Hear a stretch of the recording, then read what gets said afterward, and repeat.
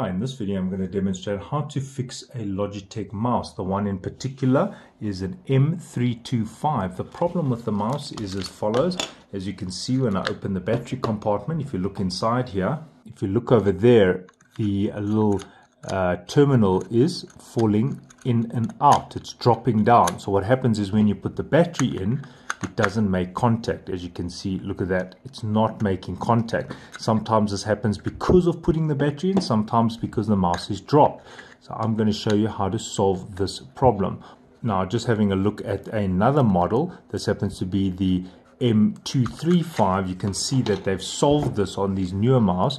If you have a look, there's a raised section there blocking this spring from falling down now. You see that you try and push the spring down, it doesn't, it's blocked there. So this one does not have that problem. And on the m215, which is a very popular one, if you have a look, this one also does not have the problem. As you can see, there's almost a plate there which does not move. So this one is not applicable.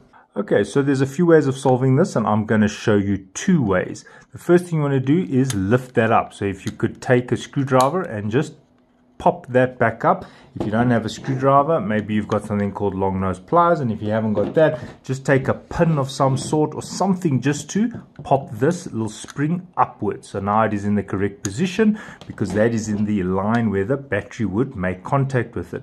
Now what you can do is you can take some super glue.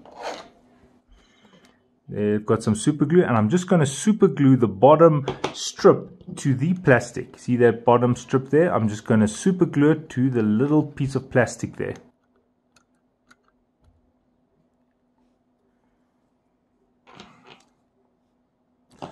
Right, if you look closely, you can see I've put a drop of super glue there. You can see the super glue moving as I do this. Look at that, there's the super glue. So I've put some super glue holding that bottom piece there.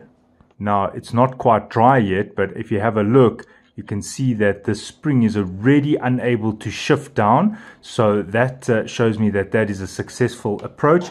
And what happens is when you put your battery in, it won't drop that down. Just make sure you wait till the super glue dries and don't get any super glue on this part of that spring.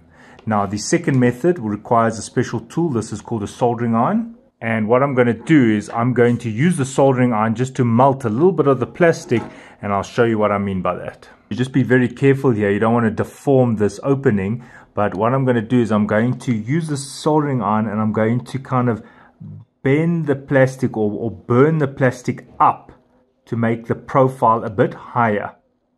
See, I'm just wedged it in there.